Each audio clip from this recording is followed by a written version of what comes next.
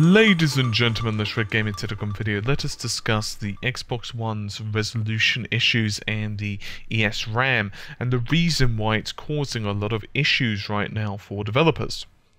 So regular viewers will know I've been threatening to do this video for a while now, but well, there's been a lot of news regarding it and it's kept on popping up, so I wanted to wait until the period kind of settled down a little bit so that I can actually take some time to read over what's been said and actually formulate some good opinions and give some analysis on it.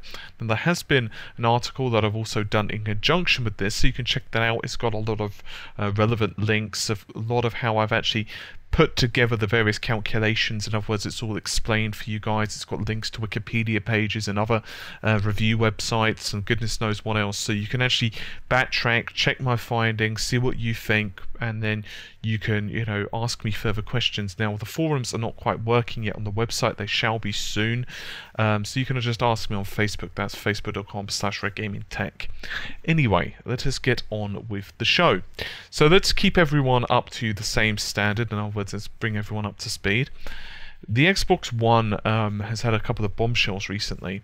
We've had Killer Instinct, we've had Call of Duty, we've had Battlefield 4 and Titanfall, and there is talk of Dead Rising 3, but I don't have confirmation on that, so I'm going to leave that out of it. But all of those four titles have been confirmed to be running at 720p. Meanwhile, two other games, that would be Ghosts and Battlefield 4, are running at substantially higher resolutions on the PlayStation 4. Call of Duty Ghosts is running at 1080p. Battlefield 4 is running at 900p, so not quite full resolution on BF4. The Xbox One utilizes ESRAM 32 megabytes. Now we're going to go into exactly what it is and why there's only 32 megabytes in just a moment. But this operates in conjunction with the DDR3 memory. Now, DDR3 memory of the Xbox One gives a theoretical peak bandwidth of around 68 gigabytes per second. It's worth noting the word peak.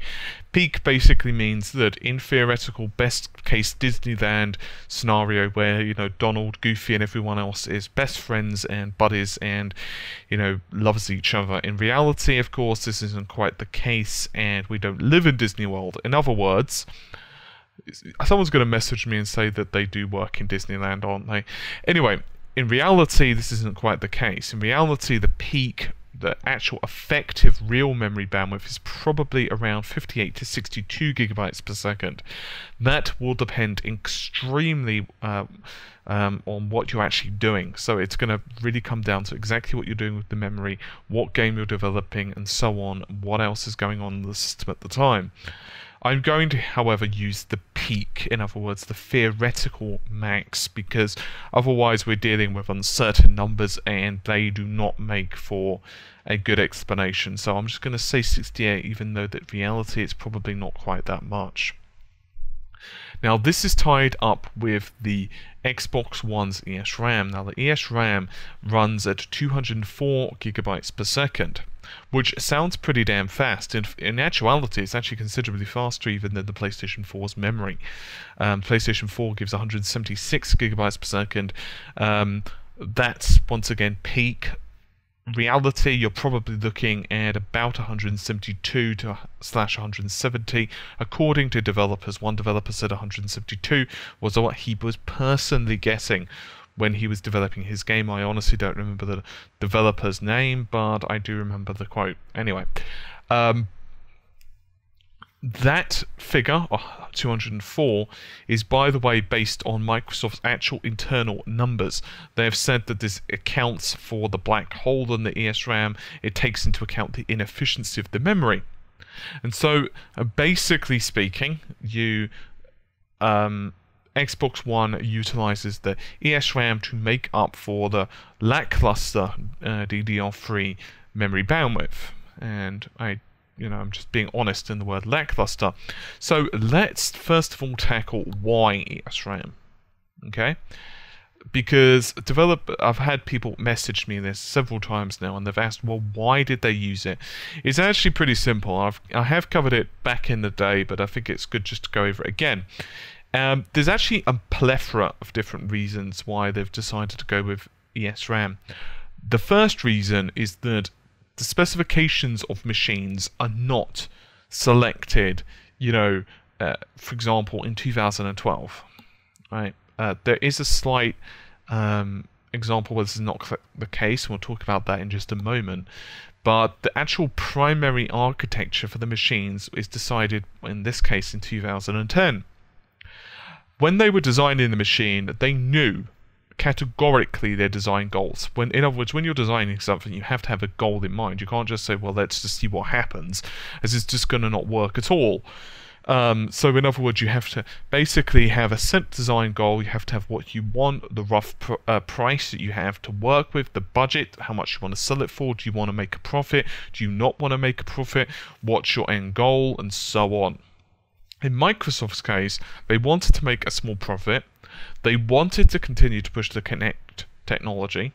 They wanted, as well, to push applications. They really were set on this. They wanted to do much more than just game. Now, the problem is, as anyone who is a regular viewer or a PC gamer or whatever knows, memory has been a big problem in the last generation. Particularly on consoles, 512 megabytes of memory.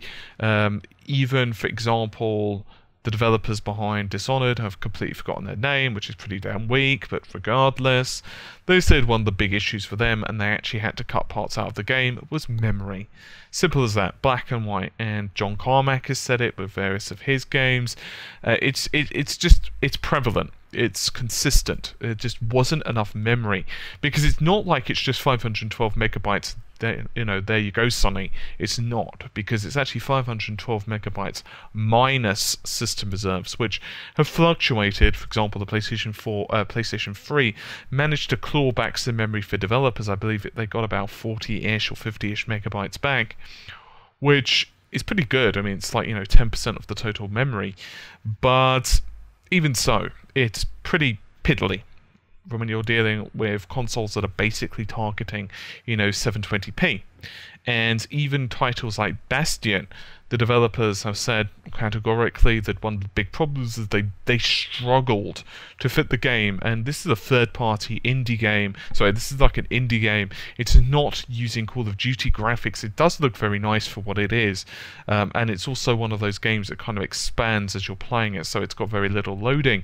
But they did say they really struggled to get it working at a decent frame rate at 720p. All because of memory, right? So now we're on the same page. So effectively speaking, Microsoft knew that if they wanted to counter the battle of ESRAM, if they wanted to counter the fact that games required a lot of memory for the next generation, they needed at least 8 gigabytes. And so they pretty much did the following equation in their head. We need 8 gigs.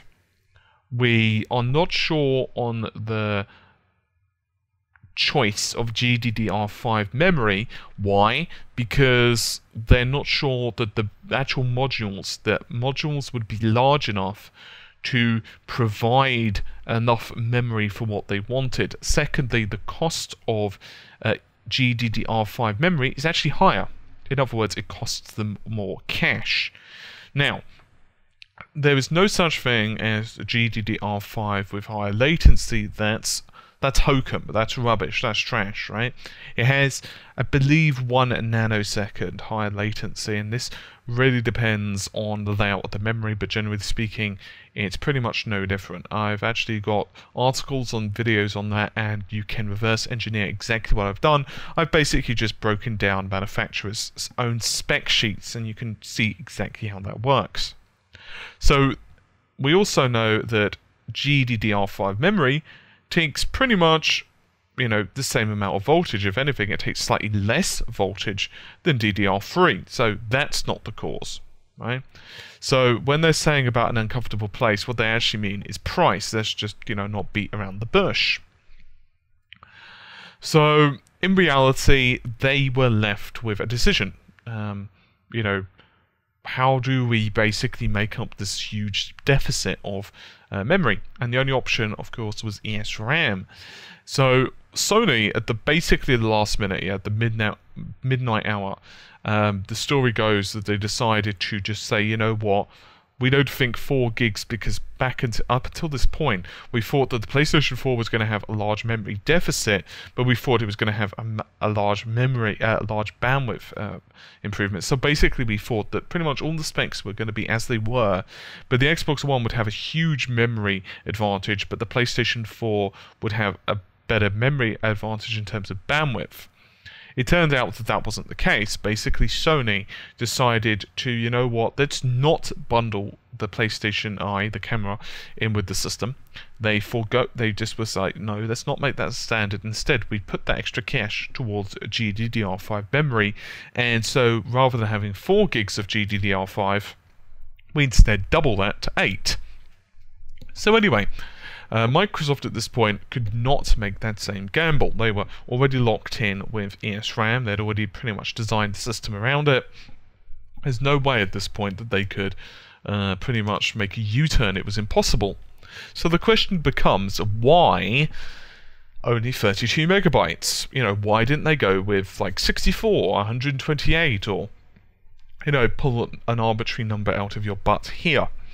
Well, it's kind of funny, because it's, you could say balance, and I don't like using that word since it's Microsoft's favorite buzzword, but still.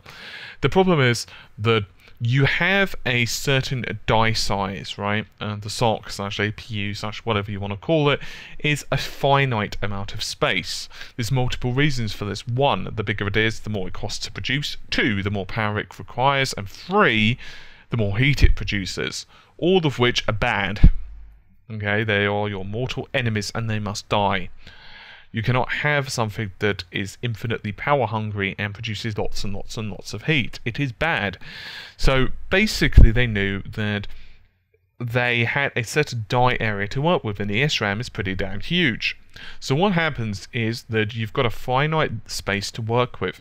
So they put 32 megabytes, and then sure, you know, they could have put 64 in, they could have put, you know, 128 in. The problem is, doing so, you're going to start squeezing out the GCN cores. You're going to start actually squeezing out compute units, or the CPU. Something is going to have to suffer to put those in. So sure, for example, let's just make up a completely arbitrary system. This would not probably work. I don't exactly know the die size off the top of my head, but let's just make it up. Let's assume that sure, they could have put in 64 megabytes of ESRAM, but in its place they probably would have had something like 8 compute units, and they would have maybe had to have only 1 Jaguar module or something like that. Obviously that is not going to work. They're even going to be in a worse position. So what they had to do is pretty much just say, okay, this is how much memory we can manage to squeeze in, and the space we've got available, with the power budget we have, with the price budget we've got to work with, and so on. Now let's talk just for a moment, let's go back into time and let's jump into the DeLorean and talk about the Xbox 360. The Xbox 360, you may remember, had what is known as EDRAM. Now this was 10 megabytes of memory on basically a small daughter board, conjoined with the GPU, and its purpose was to act as a small buffer, and it did a pretty damn good job. It actually provided free anti-aliasing as well as other effects, and was actually pretty instrumental on the Xbox 360's performance. Now, as I said, this was 10 megabytes, so not exactly that much, and not enough to do, say, full 1080p or anything like that, but it was pretty damn handy, and actually pretty much handled everything that you could want. Now, the problem is that if we start to delve into the options of, say, a daughter board, right, for the Xbox One, you know, and go the EDRAM route, which they didn't, there were, you know, discussions as to why they didn't, and effectively speaking, you know, it could have been multiple reasons. They could have found it too difficult to mass produce again in large quantities, but most likely one of the real costs, one of the reasons was actually cost again. Obviously they have a finite budget, so one of the problems about this is that when you're actually creating an image, it has to be basically rendered onto a frame buffer for it to be displayed on screen. Now, this is kind of a complicated subject, so I'm not going to go super into it in this video. But there's a couple of ways you can do it. One of them, one of the more prolific ways now for games, is what is known as deferred rendering. All of this, by the way, is in the article, complete with links, so you can check those out. But as it turns out, it's actually pretty easy to calculate how much memory an image takes if it's in frame buffer using deferred rendering. God, I'm losing the ability to speak. This is because I've been typing this up all day. But I forgot how to English, don't you know? But anyway, as it turns out, it's pretty easy to calculate this stuff. You can simply times the width by the height. So, for example, 1920 by 1080. And then you will times that by the depth of the color.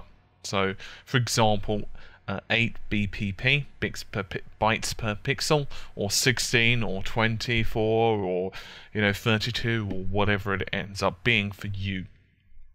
So, for example, an 8 bpp at 1920 by 1080 will be like 15.8. You'll have like 16 megabyte, 32 megabytes would end up to be like 16, and so on and so forth. So yeah, not too particularly difficult. Once again, all the maths on how I've got all that stuff is right there for you to follow along in the article. Rather than just spend 5 minutes telling you guys how I did it. But Microsoft have pointed out time and time again that you can actually texture, you can write to the frame buffer to DDR3, and that's great, and you could do this. But the problem is, and those who have been checking out like the lower end GPUs of the PC, or are familiar with the more recent Intel processors, there would be the Haswell with its IGP, Integrated Graphics Processor, they'll be kind of familiar of the problem here. Now, the IGP of Haswell actually features 128 megabytes of EDRAM, and yet it's still extremely sensitive, actually, when you're playing games, such as you can on, such a, well, it's kind of like a low-end GPU, but still, such as you can on the system. If you're playing that with slow DDR3 memory, you're actually going to notice that the performance pretty much bombs. Compared to, say, higher-end DDR3, which, to be fair, the Xbox One does utilize. And so you could just see the huge difference, and this has got quite a huge frame buffer. Now, there is a little point to make here, and that is, of course, that the GPU for PC is typically, if it's designed for a game, expected to have a much higher performance than this. In other words, much higher memory amounts, much faster memory. So obviously it's not exactly like-for-like comparison. I just pointed out.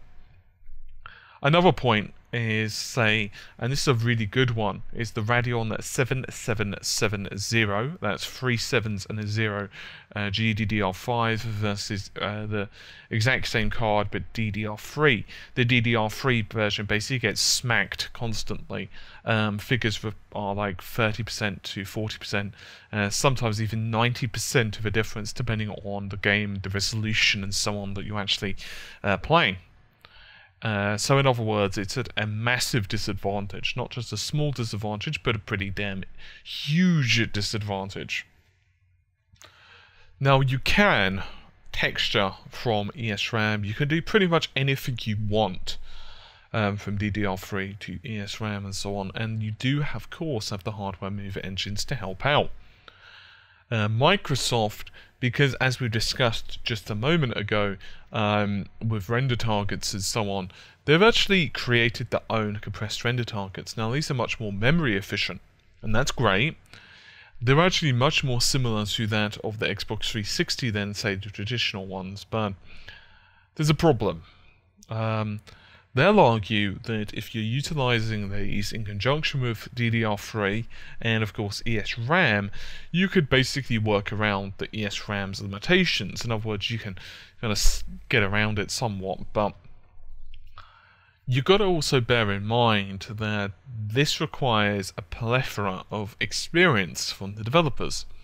You can't just magically know this stuff, and Also, from what we understand right now from the development side of things, obviously it's still fairly early, but effectively speaking, you have to do a lot of manual work with the ESRAM, and this includes flushing it and so on, in other words, clearing the cache. Because of this, developers are basically pointing out that right now, launch games are just struggling compared to what they should be. Honestly speaking, it's very, very difficult right now to get a handle on just how big the problem is going to be. Developers and leaks and everyone else in between have said, well, basically it can go one of two ways, and this is pretty obvious, but still. One, it's going to get better over time. In other words, as developers get used to it, as the toolkits become better, as the tool chains improve, as their experience obviously increases, the levels of suck for them are going to become slightly marginalized. In other words, they're just simply going to have gotten used to working around it. Very similar to the PlayStation 3's memory system, which was pretty damn far from ideal. Not quite as bad as this, but still. The other concern, and this is completely opposite, is that when you actually start introducing compute into the mix, it's actually going to make things worse. So the basic theory is that this is what's going to happen. The Xbox One and the PlayStation 4 will grow to a greater level of parity. In other words, the PS4 and the Xbox One, the difference will start to become slightly less and less and less because of the ESRAM. But then the developers will start to focus more on compute, which is an entire subject on it by itself. But suffice to say, this will actually increase the demands of the memory system. And so it'll actually go the reverse. In other words, rather than the gap starting to continue to diminish, it will start to increase again. So in other words, it's kind of like, imagine you're in a race with someone, and you're both in a car, your own car, and they're driving along at say 60 miles an hour, you're driving along at 40. Then you start to push the gas pedal a little bit, and you catch up to them. You're going 50. You're thinking, okay, I've got more left in the tank. I can go a bit faster. I can get to 55, maybe 60. You start creeping up to 55. You're pretty happy. But then in this case, they also the games developers start to use compute. So in actuality, you just can't keep up. And that's one of the concerns, because they're worried that there's going to be so much data already being flooded into the ESRAM because of frame buffers and texturing, or God knows whatever else. They just simply won't be able to flood it with anything else, and you'll have the Captain Scott problem where you just can't push it anymore, Captain. The other concern is that developers are already murmuring. There's whispers that they're murmuring that they're actually not that worried about the ESRAM's bandwidth. Why? Because it's just not that big of a deal, because it's already so bloody, it's so small that at that point it doesn't really matter how fast it is. In other words, they don't really think they're going to 100% utilize it anyway, to the point where that's the concern. In a magical land where the only thing they ever had to worry about was the bandwidth, of course they'll fill it up, but reality of the matter is they're probably much more likely to run into issues with either the size of the damn thing or other issues such as the DDR3. In other words, the DDR3's performance, and actually getting the most out of the DDR3 and making sure that you're utilizing it in the best possible manner, and you have to be neat and tidy when you're damned while doing so. That's going to be the big concern for developers. Obviously, things are going to change significantly. The development tools are definitely going to improve, but you've also got to remember the same thing for the PlayStation 4. It's also worth noting that the deficit of the Xbox One is not merely just the ESRAM. There are a plethora of other different issues. Now, obviously, to the Xbox One's credit, it does have things such as the hardware move engines, and of course a very good audio processor, and these do help to alleviate audio. And you may also remember that the hardware developers at Xbox have said that the actual increase in clock speed of the CPU actually gave them a much better performance increase than the GPU. But my gut feeling onto this is that we're going to start seeing a shift onto compute anyway, because let's face it, it's just got to happen. The CPUs inside the systems are just not that fast compared to, say, the next generation anyway. Compared to, like, Xbox 360 and PS3, the Jaguar is just not that fast, really. It's, it's fast, it's much more efficient, but it's not a huge runaway success faster. It's not really what you call the next generation. It's actually the memory and the GPU power that's actually the thing that's really pushing these systems. And so, of course, you've got the 1.840 flops of computing power, versus the 1.32 of the Xbox One. That's obviously not including system reserve for the Xbox One. You're looking at half the amount of ROPS, 48 shade units 48 text units compared to 72 of the PS4. And that's not including, of course, things such as the compute queues. I don't really think it's a stretch, very difficult, or particularly an astute observation for me to say that if you just were to look at it as pretty much the cold hard facts, the PS4 was designed for games. Now, obviously, Sony have implemented other things. Obviously, you've got the streaming in there and other bits and bobs. And I don't necessarily agree with all the decisions made with the PlayStation 4. But you've got to remember that both consoles are operating on a budget. It is not this limitless pit. And so I'm relatively happy with what they had. Yes, I'd have liked more performance power out of the PS4, but there you have it. The ESRAM on the Xbox One is definitely going to be a cause of contention. They could have gone other routes, like, for example, they might have been better to add in a separate memory pool, maybe to use like GDDR5 just for some graphics memory. But then you've got issues like it's not a fully unified memory architecture anyway. And they could have also had other problems like space, like power constraints and so on. Price as well was going to obviously be a factor. I think that Microsoft probably did the best they could, judging by, the issues they had. I just think that in some ways their priorities were pretty much just not right. Now, does that mean that you won't be able to enjoy the games on it? Of course not, right? It's like, it's not really a big deal. I mean, this is just how it is.